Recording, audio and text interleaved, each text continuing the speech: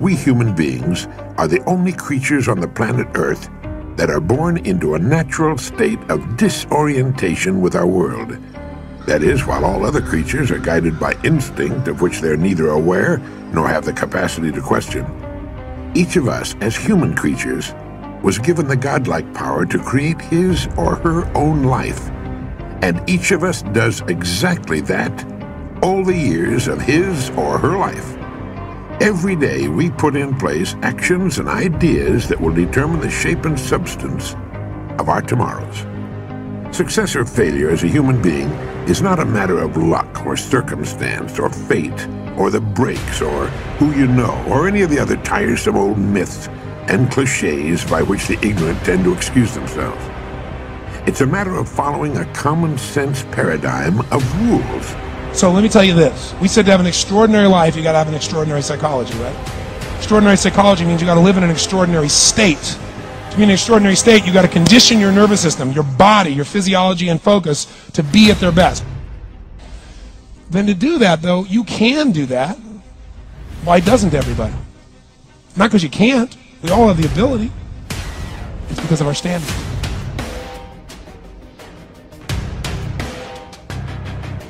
You and I are responsible for our lives. You and I produce causes all day long, every day of our lives. The environment can only return to us a corresponding effect.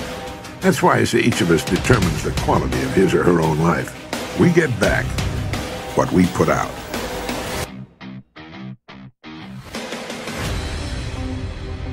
We become what we think about. All of us are self-made, but only the successful will admit it. In order to be successful, you must be willing to do the things today others won't do in order to have the things tomorrow others won't have. Your mind is a machine. You must program yourself for success. There's more in you than you have been expressing. And I say to you, there's more in you right now than's represented in your bank account. There's more in you right now that's being reflected by your life right now. Your life is not a true reflection of your potential. You have greatness within you.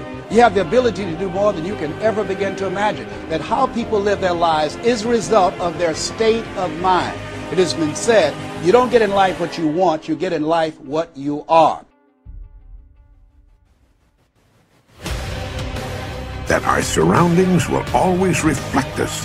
That our environment is a mirror, often a merciless mirror, of ourselves. As soon as a person begins to change, his or her surroundings will change. And it works like this. Great attitude, great results. Good attitude, good results. Fair or average attitude, fair or average results. Poor attitude, poor results.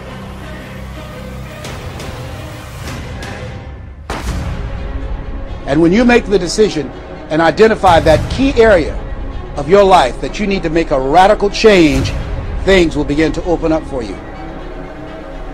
In order for us to begin to break into that level of greatness that we have within ourselves, you have to make a conscious choice every day to expose your mind to positive messages.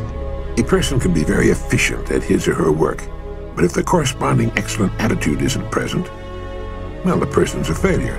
A robot can do a great job, but only a human being can ennoble work with a great attitude, and by so doing, touch it with the magic of humanness, make it come alive and sing, make it truly worthwhile. That, my friend, makes the difference. Successful people come in all sizes, shapes, ages, and colors, and in widely varying degrees of intelligence and education, but they have one thing in common. They expect more good out of life than bad. They expect to succeed more often than they fail. And they do. Life is a fight for territory. And once you stop fighting for what you want, what you don't want will automatically take over. The second part of it, you got to know, P, why you're doing it. Because you know what? You may get a big goal as soon as I want to make $1 billion. I want to bring peace to the earth. Why? Because as soon as you come up with a goal, all the obstacles show up. And unless you've got enough emotional drive to break through that, you're never going to discover what it really takes. But when you decide what's most important to you, your brain goes after it. Very often you're getting what you're asking for. You're just not aware of how general you're asking. Clarity is power. The more clear you are about exactly what it is you want, the more your brain knows how to get there. As to luck, forget it. Luck is what happens when preparedness meets opportunity. And opportunity is there all the time. Don't try to run away from your troubles. Overcome them. Prevail right where you are. What we're really after is not escape from our perplexities and frustrations, but a triumph over them. And one of the best ways to accomplish that is to get on course and stay there. Restate and reaffirm your goal, the thing you want most to do, the place in life you want most to reach.